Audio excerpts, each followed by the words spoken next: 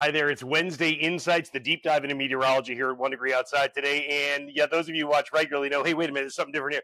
Vacation mode. Yeah, we've taken the kids on vacation this week, and some of you actually commented on these videos and said, wait, did you bring a green screen on vacation? It's what we do. It's our job. The answer to that is yes, but thank you for making 1 degree outside part of your daily routine. So it only made sense to do that because if you keep coming back, it makes sense for us to keep putting out some content. So, look, we've got thunderstorms and rain that's on the way for later Thursday night, Friday. I think the heaviest rain rates are going to be on Thursday night into Friday morning. At the far south coast, you actually may get some of that lingering into Friday. We'll take a look at that together. The weekend looks great for everybody. That's good news. And actually, a lot of next week looks really good too. Have you heard about the big earthquake that happened over at the coastline of Russia? So here we are in the United States.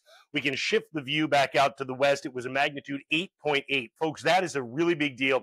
If you haven't heard about it already, or if you just want kind of the nuts and bolts of it, bottom line, sixth strongest earthquake in recorded history. There were tsunamis reported across the Pacific, and that included places like right at the peninsula in Russia where this happened with a 13-foot tsunami, or at the coast of California, generally 2 to 3 feet. Some reports maybe closer to 4 or 5, but no big damage out of that in Cali, just huge tidal fluctuations going on.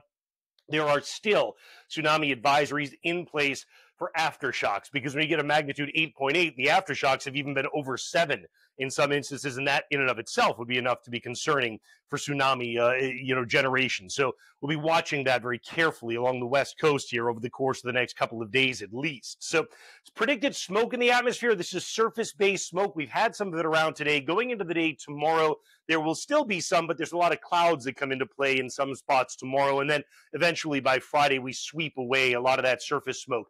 At the surface, in terms of weather kind of, impacts, look, you've got a cold front that's coming in on top of us, but it slows substantially. As we go from today to tomorrow and even into Friday, it takes its sweet time to go down to the south and east, and that's why we get a focus of heavy rain and downpours that comes in particularly to southern New England as this thing comes through. And then you open the door to the nicer air on Saturday, which might come with its own wildfire smoke again. But you can see Saturday's high temperatures, huge part of the northeastern United States, going to be running in the 70s. Really comfortable air that's on the way as we get into Saturday. Look, I'll dive into some of the overview on the timing. Just a reminder, you can always use our app, 5 stars and totally free. Search the number 1 degree outside weather on the App Store and Google Play. The temperature is just off the deck, about 6,000 feet up. Really do tell the story. We've got this cool bundle of air that's over Canada that wants to come south. The heat and humidity does not want to give way. So you get this long, drawn-out battle that takes place over New England, the height of that battle being Thursday night, and essentially the colder air ends up winning by the time we get later on Friday, and again, that's why you get that really pleasant air into the weekend. What does it mean in terms of timing, in terms of any types of showers and storms? Look, today, there'll be some isolated storms that may be severe, and we covered that already in our earlier 24-hour video, right? Of course, you can stay tuned to our app for all the updates on that. Just make sure you have notification and location turned on. Then on Thursday morning, tomorrow morning, I think we've got maybe an isolated shower or downpour out of the gate. But notice as we get through the midday, we start to fire up more of that near the south coast or far southern New England, more coming out of New York State, so that by the time we get to the late day, now you've filled a lot of this in basically from the Lakes region, New Hampshire and southern Maine points southward.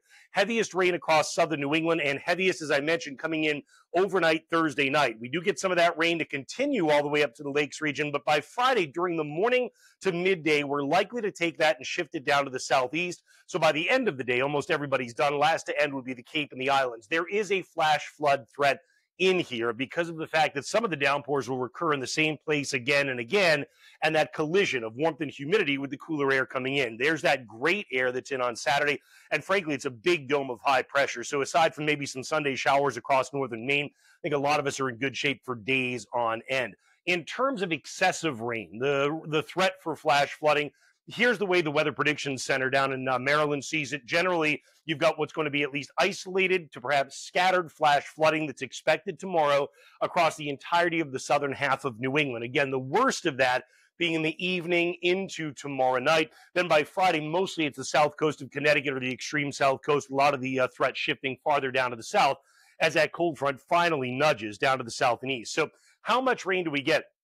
I had shown you a map a couple of days ago, and Danielle updated it yesterday, that had inches upon inches of rain, like 5 inches in spots. Honestly, that still is quite within the realm of possibility, particularly perhaps in parts of southwestern Mass or western Connecticut. So the general amounts will be probably on the order of an inch and a half to 2.5 inches, and then less the farther north you go. But localized in there, somebody probably is going to end up with a 3 or 4 or greater inch amount, where the downpours kind of follow each other again and again, and the greatest chances in those spots that I just mentioned.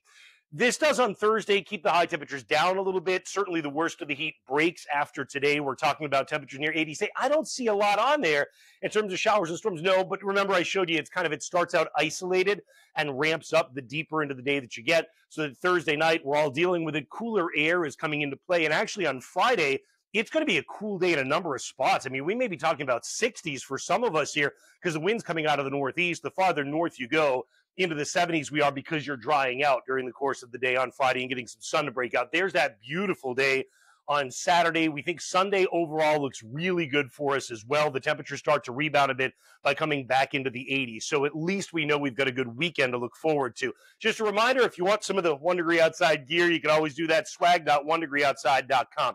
Look, we do want to stay on top of what may be this kind of flash flood situation for some of us later Thursday night. So we'll provide you updates as new information continues to come in. But for now, that's your deep dive into meteorology over the next several days. Look forward to seeing you again in just a little while at onedegreeoutside.com and atop the home screen of our 1 Degree Outside weather app.